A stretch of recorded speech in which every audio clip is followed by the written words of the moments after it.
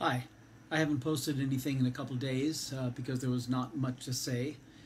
But I heard today that the board of directors of the New York City Ballet may be closing in on choosing a director. And from what I've heard, it's a woman, which is perfectly understandable given everything that's going on today. She's a wonderful, really quite beautiful ex-ballerina of the company, who would be in many ways and in, it's hard to know, but in many ways a very good choice. My concern is and has always been and will continue to be what this does the future to the future of the balancing repertory and the aesthetic and how the New York City Ballet is going to continue as the primary repository of the balancing repertory, which I feel is, sacrosanct and equal to the works of Michelangelo and Picasso and Stravinsky. And in the dance world, balancing is equal to any of the greatest artists of any century, in my opinion. So, am I disappointed that I am not going to be the director? I'm not sure, but I don't think I will be. Of course I am. But I'm much more concerned about the loss.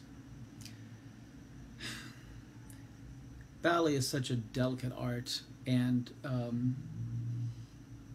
the continuation of repertory and style, technique, etc., is always pretty much impossible. We're lucky with Balanchine because of videos.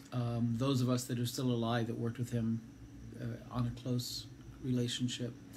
I was hoping that this direct lineage could continue in a better way.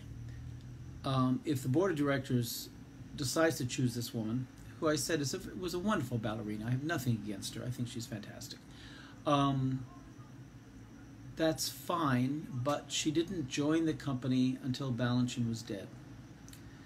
She never worked with him. Her only, almost all of theirs, only exposure to Balanchine was very second-hand, third-hand, fourth-hand.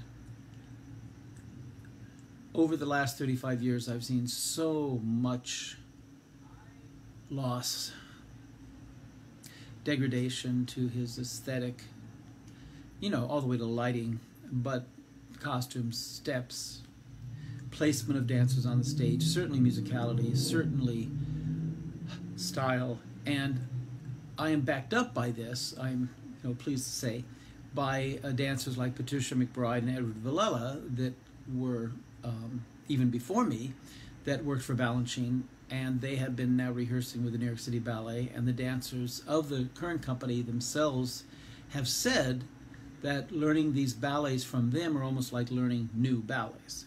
So I think that says a lot. I think that's kind of makes my case. I wish if the board does choose this woman, and again, I have nothing, I think she's great. She was a great dancer. Then that's their choice, but it'll be a continued loss that's not necessary. Not yet. There's a big gala going on at City Center now with a bunch of companies, big ones, small ones, etc., doing Balanchine ballets. And already, from what I've been reading, there's a lot of criticism. There's a lot of different opinions, which is inevitable, It's art. Everybody's going to have their favorites. They're going to have their preferred dancers, their preferred companies. That's fine. That's part of the fun. But from what I've gathered, some of the wholesale slaughter, it's a strong word, but the slaughter of some of the balancing choreography by companies and dancers that don't know any better. It's not their fault, they just don't know any better. Really concerns me, and New York City Ballet should be the company in the entire world, the one company that can uphold the standard and at least get it right. So I don't know if a decision's been made, but my sources have told me that it's leaning this way, and that this woman,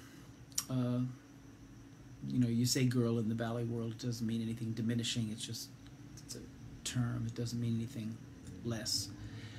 But this woman, who was again a wonderful ballerina, and I mean, she was one of my favorites.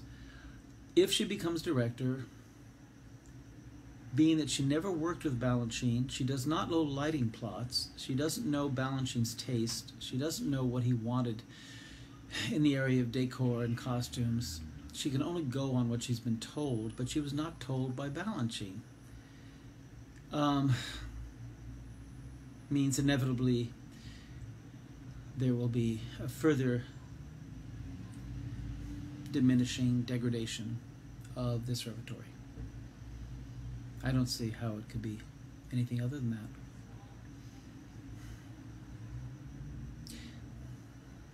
Balanchine's ballets are great. The construction is solid. They will survive in one way or another, but they won't be what they were, and they certainly won't be what he wanted. Sorry to be such a downer, everybody, but I hate to see it all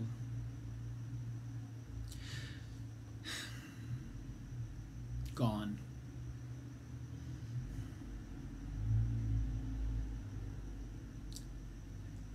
And it will be.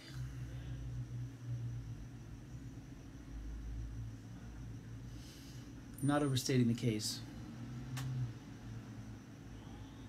Thank God there's some videos left. That's I guess that's all I can say. Signing off, sadly. Good night.